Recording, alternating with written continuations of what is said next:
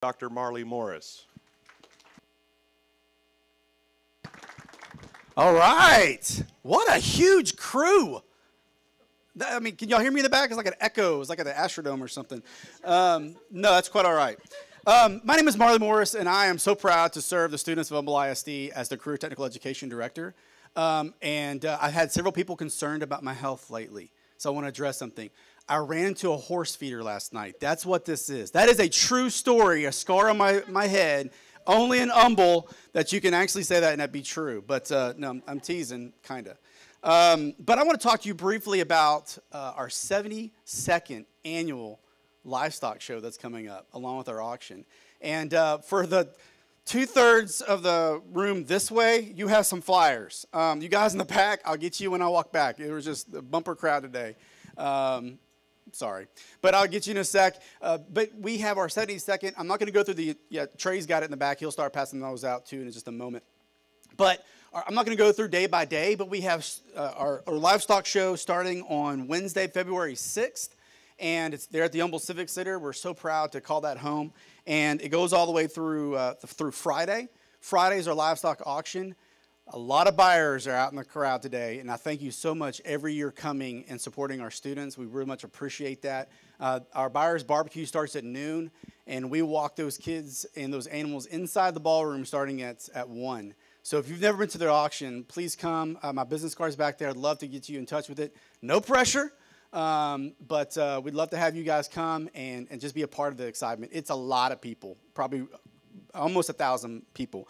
Now, we'll have Jerry and Adam. I don't know if Ms. Tarkenton's going to come up here, if Christy's going to come up and talk about the barbecue cook-off. I won't steal their thunder, but there's a lot of cool stuff going on beforehand. A lot of exciting new changes this year with the barbecue cook-off. But following that comes into us. Now, if you flip over, sorry guys in the back, but there's a map on the back. And we did this to kind of help you out in terms of how things are going to change. Bringing the carnival back. That's all over Facebook. That's good stuff. So to accommodate that carnival, they have stepped up. The rodeo has really stepped up. And for our awesome buyers, they're going to do some valet service for you. So it's going to be top-notch stuff. You know what I'm saying? So come on out. We have a circle drive here. They'll help you out the day of. This is also on our website to find that information is there as well. Now, in the middle of the week, and we like to do everything free. So yeah, I want you to come buy my kids' animals. That's important. But on the 6th, there is a career expo, and that's what I have up here. And this is, if you want a booth, it's free. We have under 1,000 people, around 800 to 900 folks come out to this career expo. It's held in the ballroom as well. And this is where we showcase all nearly 170 CTE courses that we have in our Humble ISD schools. It's awesome. Everything from STEM, robotics, nursing, welding, criminal justice, you name it.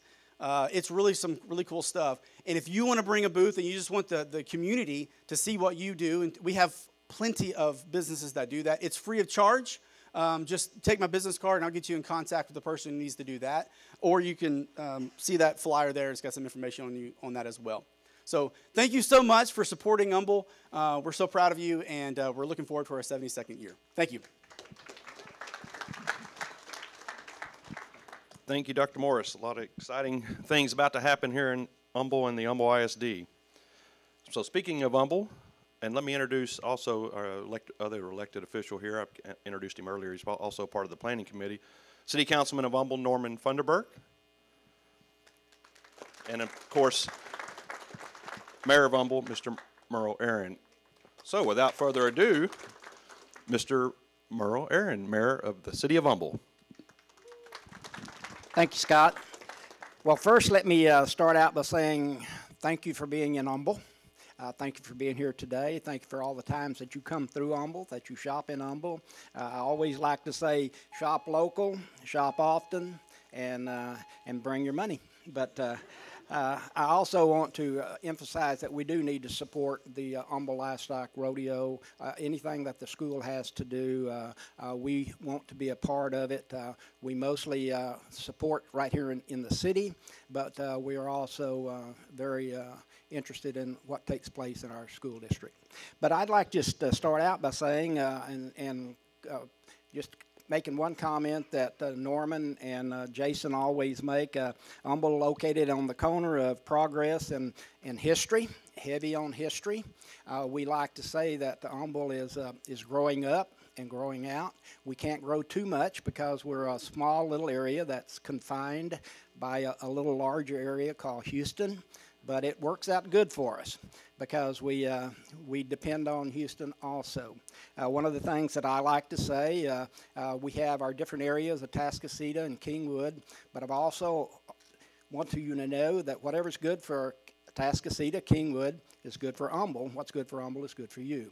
And we like to be that partner that we can do all that we can do to make it that we can work together and do the things that's going to make our area grow and be recognized as an outstanding area, and it is.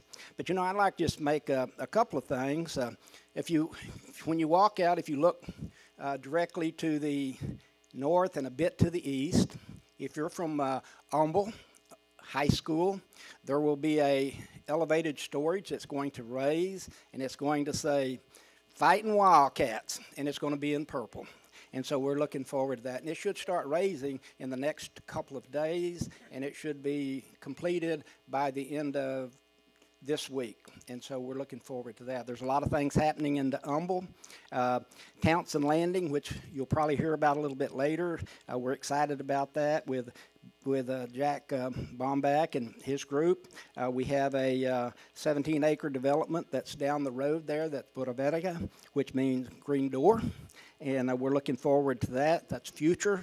Air 59 is underway, and it's developing very quickly, and we're excited about all that's going to take place there. Floors Galore is down the road, but we're looking forward to that. And Townsend West is complete, almost. We still have a bit to do there, but that helps get that traffic right around Humble to where we don't have the congestion right downtown. And we're, we've looked forward to this, and it's taking place now to where we can get the traffic through and around Humble. And we know that Humble has a traffic situation and a problem, but that's much like every place else in Harris County. There's no place you can go without a lot of traffic. But we put a slow turn down there at the corner to where we don't have to stop everybody. And so we're getting some claps on that. I'm one of the main ones that clap because I always hated to stop there. Dr. Ganem facility is coming into place very soon, and we're looking forward to that being completed. Memorial Herman, their tower is open. What a great community benefit that is for our area, and we're looking forward to that. Most of all of our businesses are open. We struggled through Harvey just like everyone else in our county. But most of our businesses are open and doing very well. And again, I want to say shop local, shop often.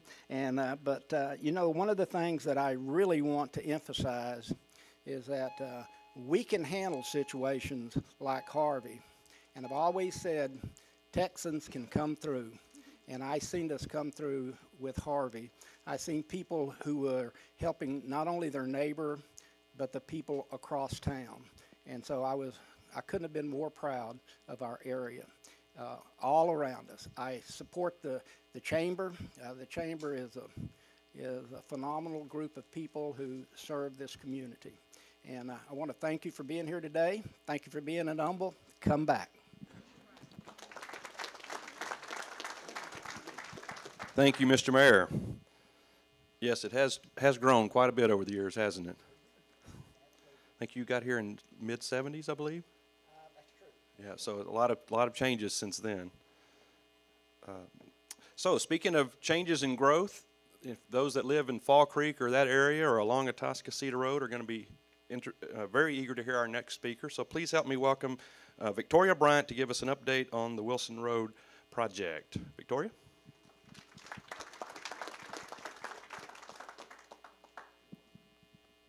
Hi, thank you for having me. This is my first Humble Bizcom to attend. Typically, Kent Klingerman from our Community Assistance Department attends.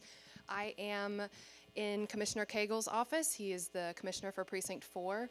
I am the assistant director of the Capital Improvement Projects Division, so I handle our current construction side of things. So Wilson Road, I'm sure most of you are aware, it's currently under construction from Beltway 8 to Atascocita Road. The improvements include upgrading from a 2-lane asphalt pavement section to the 4-lane concrete boulevard, which you can see very clearly now. The contractor was given notice to proceed with construction efforts in January of last year, so January 2018. And it's a 630-day contract, which would have them completing the project in October of this year. However, the contractor has been moving very quickly, so he is currently ahead of schedule, and we do anticipate that being completed sooner than the contract completion date. Improvements also will include a traffic signal at Greens Road. That's going to be a new signal. Some modifications to the signal at the Beltway, at Canyon Village Trace, and also Atascocita Road to accommodate the widening. There will be median swale ditches to include LID components. LID stands for low impact development. It helps address stormwater quality. It'll slow the flow of water, help absorb some of the pollutants and things before they go into the storm sewer system. So that will be in the ditch along with, in the median ditch, along with some ditches on the outside curb as well. If you have any questions about the project, you can contact our office. Our website is out there. It's www.hcp4.net. And let me know after if y'all have any questions about the project. So, thank you. Thank you, Victoria. Well, you heard Dr. Morris talk earlier about what's about to happen with the Humble Rodeo and Barbecue Cook-Off. So to give us all the information and all the great details, please help me welcome Adam Foster. He's president of the Humble Rodeo and Barbecue Cook-Off Committee, and Jerry Monbaron, executive director of the Humble ISD Education Foundation. Jerry? Thank you, Scott. Thank you. Thank you. So yes, as we've talked about, Humble Rodeo and Barbecue Cook-Off is coming. Humble Rodeo is a 72-year tradition in our community, and it's one that not only we are very proud of and our community is proud of, but it's also very well known in Texas. And this event would not happen without two really important groups of people. First of all, our sponsors. That's what makes it happen every year, and we are so very grateful. And there's a long list, and there are many in this room, and we are just know we're very grateful for all of you. The proceeds from this event go back and support Humble ISD through the form of grants from the foundation. So when you hear great things from Dr. Osborne talk about Quest High School and Jatata talk about things at Humble High School, those are monies from these type of events that go back and support those programs. So thank you very much. The other group of people that make this event happen is our volunteers. We have hundreds of volunteers that help the day of, that have been planning and make this happen. But let me just say there are 7 people in the executive committee that really meet pretty much the day after the event ends and keep meeting all throughout the year to make sure this happens. They give a lot of blood, sweat, and tears. And Adam Foster is the president of that committee, so I just want to thank him very much. And if you can join me in thanking the entire committee for putting this event on. So, Adam. Now that she got the technical stuff taken care of, we'll get to the fun stuff. So we got a lot of fun, exciting things changing up and doing some different things this year. We actually partnered with the city of Humble and Jennifer Wooten, and she is doing our competition called The Voice, which will be happening this Saturday at 7 p.m. at the Bender Center. We are going to have Sarah Grace performing over there, but what The Voice is we take the kids from the school district can come and compete. We will pick 3 winners, and those 3 winners get to sing with the entertainment on Friday and Saturday night of the rodeo. So they get to be a star and everything else. Aaron Watson's doing something a little bit special. He's going to do just an acoustical performance solo. It'll be the first song out. So that'll be really neat. So please come out and support us at the Bender Center on Saturday for that competition. We'll flow into rodeo and cook-off. Our cook-off is first. That is February 1st and 2nd. So we are the largest KCBS, that's the Kansas City Barbecue Association. We are their largest cook-off in Texas. So it's a pretty huge event if you haven't been out there. It's wonderful. We're bringing back the carnival. It'll actually open up January 31st and run through the 8th of February. That'll all be there at the Civic Center. The carnival is open to the public. You do not have to buy a ticket to our cook-off. You do not have to buy a ticket to our rodeo. This is a big community thing. We sent out surveys this past year asking people what they missed about the event, what they would like to see back at the event, and the carnival hit just about #1 on everything that we had. So we started trying to make arrangements for it and interview different contractors and everything, and we finally found someone to partner with, and I think it's going to be a good match. I think everybody will be really happy about that. So the cook-off is the first and second. We're going to bring back a cook-off dance. So the first, we will have karaoke. So if you like to karaoke, come on. So from 4 to 7, we'll have some karaoke where you can perform on one of our stages and sing your karaoke. And then from 7 to 11, we'll have just a big kickoff dance on Friday, kicking off the event and everything. Saturday will be a full day of fun for everybody. So even if you don't have a cook-off tent to go to and you want to come and do the arena, our big pavilion, that is the public's cook-off tent. We'll have vendors. We'll have Feed the Public, which is free with your wristband. When you purchase, you get to get a barbecue sandwich, chips, water. We're going to have entertainment going. So at 8 o'clock, we have the kids cook that starts up, and then at 11 o'clock, I start concerts. So we're running concerts from 11 a.m. to 11 p.m. And we'll only take short intermissions in there for the Rumble and Umble from 3 to 4, and the award ceremony from 4 to 6 with our FFA and their pit auction. So please come out and support the kids too with their pit auctions. We'll be auctioning those off too. Then we will close out the cook-off and go into our livestock show and everything, which we're super excited about, partnering up with the Kate Center and the FFA with the livestock auction, their livestock show. Friday night, we will have Mike Ryan and Parker McCollum hitting the stage right after our rodeo, and then Aaron Watson on Saturday. So it's going to be a big full year, a lot of fun, raising a lot of money, just doing great things for the community. We're super pumped. I appreciate all y'all.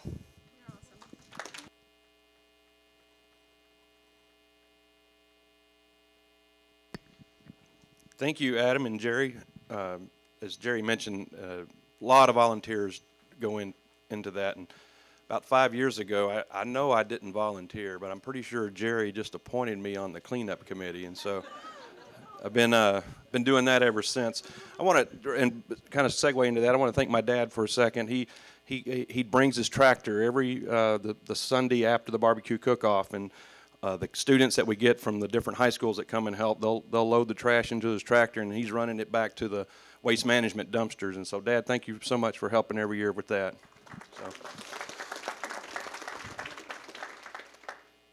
As we get back to some of the stuff going on in the city of Humble and at Townsend, you may have noticed the big development happening behind the Target, I believe is about where that is. So to give us all that information, please help me welcome Jack Bombach with Saratoga Homes.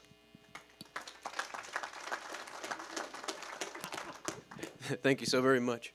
We prepared a little presentation for y'all, and I am a big kind of a nerd, so and I'll talk to the high school guys later, but I 3D printed a model of what we're planning to do in the city of Humble, so that way y'all can take a look, or at least one of them. We obviously don't build just one home.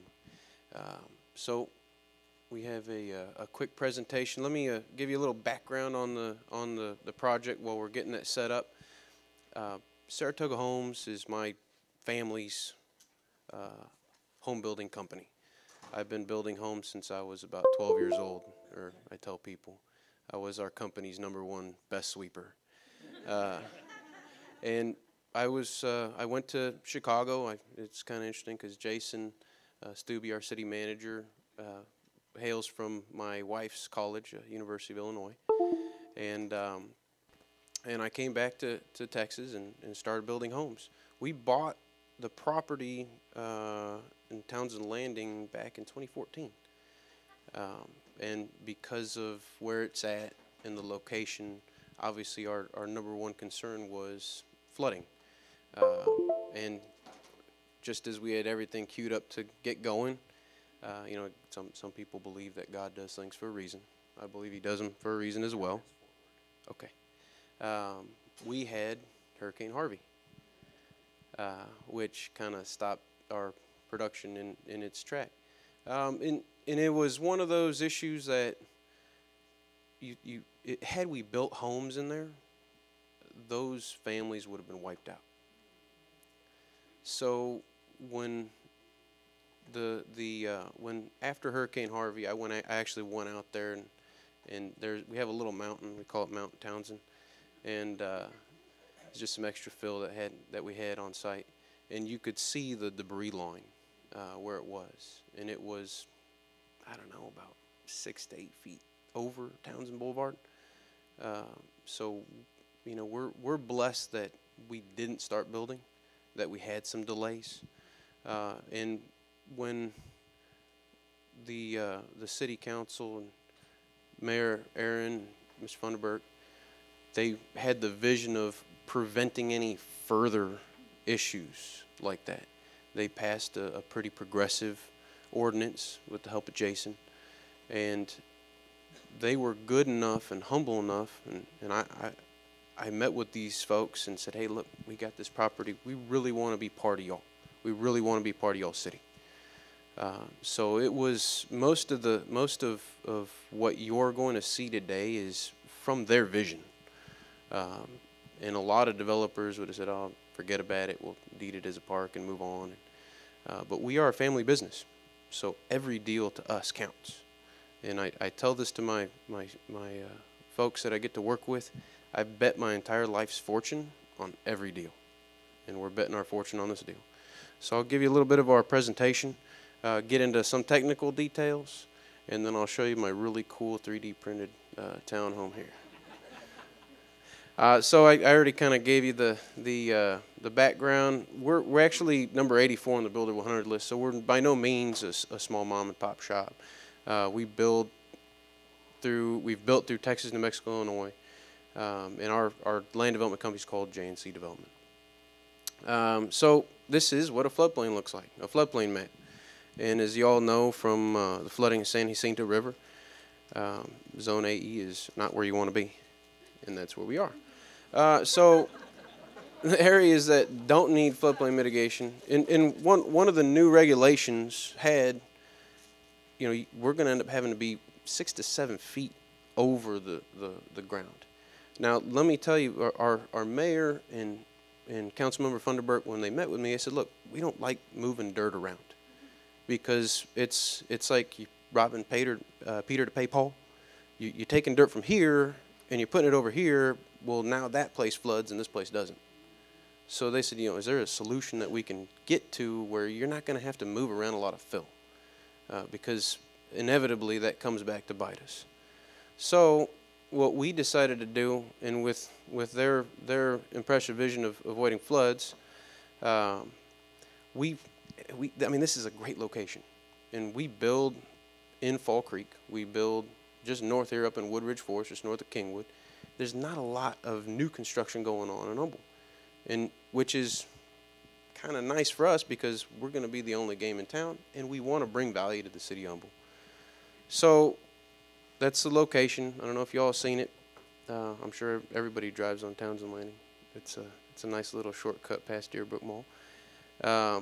So we came up with this idea of elevating the homes, which I wish I could say I was the first one to come up with the idea, but I'm not. They do this out in California, and they do this in other areas of the country to avoid these situations. So these are what our single families, what we had initially looked at building. And then we also looked at doing some townhomes. And we wanted to do it in a fashion to where it was mixed in with the single family homes. Now, I don't know if anybody's here heard of an idea called aging in place. That is where, as you age, you want to be next to your family. You want to see your grandkids. You don't want to have to move out because you want to downsize, either down south to Fall Creek or up north up to Conroe. You want to be around your family. So we decided to intermingle the two, to mix townhomes and single family homes. So here's some townhome shots, and I actually printed you up a version of a townhome. And then we mixed them. So this is what it'll end up looking like. This picture's a little distorted, but that's all right. Okay, so, whoops, skip that one. What we were shooting for is we're trying to shoot for all the lifestyles. So we're trying to hit our entry-level single-family homes, townhomes, starter homes, so that folks that want to get into home ownership can get into it. And at the same time, the bigger families with the 30-somethings, 40-somethings, with the high school kids, they can also get that bigger home that they want. And then, of course, at the end of the cycle, we want to be able to allow our older generation to age in place. So we did some really cool options, and we've kind of come up with a little catch line. We call it Homes for Home Enthusiasts. So what does that mean? So most people that are, you know, car enthusiasts, well, they buy the nicest car and trick it out, and that's stuff like that. Well, these are homes that you can really customize. And by customize, and you have this huge space, and it's funny, my wife, she says, oh, well, you're building basements just above the ground. And I'm like, well, yeah, I guess. So you're going to be able, and we're going to offer options for 3- and 4-car tandem garages. We're going to offer, essentially what we're doing is we're putting the garage on the first floor of the home. So you're going to have an abundance of storage. And we're also going to offer options for home gyms, for dog wash stations, woodworking shops, metalworking shops. Obviously, all the equipment on the first floor cannot be permanent, because if there is a flood, again, God forbid, we need all that equipment to be able to be moved. So none of the equipment fit to the house will be in that level. So your AC condensers are going to be outside on pedestals, on platforms, above the 500-year +2 floodplain. And your HVAC equipment more than likely will be up in the attic, just like the rest of the homes in Houston. So here's what we're kind of going for. If you're going to have the space to do an art studio. If you want to do a rock band, well, kids can get away from doing it in their family room, right? Workout rooms. Of course, that guy looks pretty excited. Car enthusiasts like myself. My wife says, you know, I wish I had a separate space for you and I could tuck you away. These are the kind of things that we're going to offer that we feel are unique to our community and that are unique to the Houston area. We're also going to be building an amphitheater. I have a big belief in setting up locations for the arts. I think that the arts are kind of going away. And having lived in Austin where we have some amphitheaters, I feel that if you give the kids an opportunity and a place to do the arts, they will do it.